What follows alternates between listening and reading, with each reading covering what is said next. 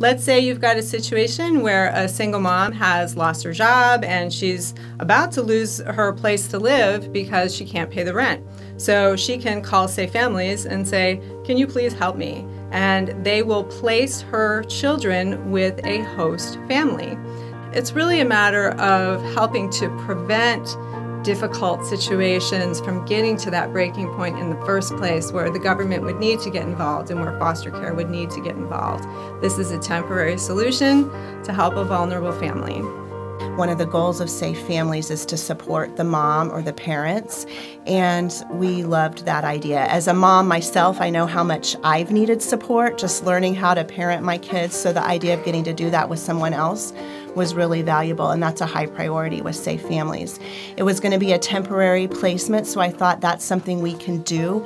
We also were able to let Safe Families know how long of a placement we could do, so we opted to do a shorter placement just because we are new and our kids are still little, so we asked to do something less than a month, and so Safe Families contacted us whenever they had placements a month or less in the age range that we thought we could do with our kids. A placement with Safe Families can be anywhere from a couple of days to maybe up to 6 months, and sometimes relationships are built with the family where kids might come in and out, but that still depends on how the host family is doing. And we felt comfortable actually doing that, getting to know the mom, and we've been in touch with her several times. We have introduced her to some of the networks that we have of support resources. Early on, she told us almost right away that she had 0 resources. I was surprised how open she was about that. So we've introduced her to a church family and helped her to plug in and make friends there, and we're in touch with her.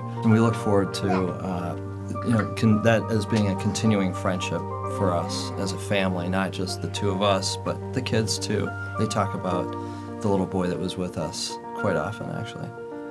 Everyone needs help, even the host families, and that's what Family Friend is about.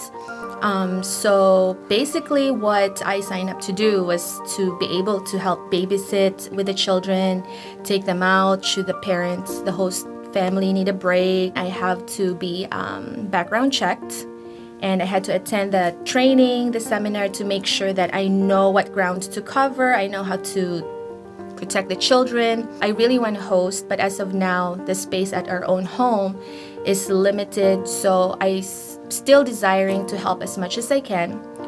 Being a family friend was the better option for me. So we are actually strengthening families and helping families to stay together.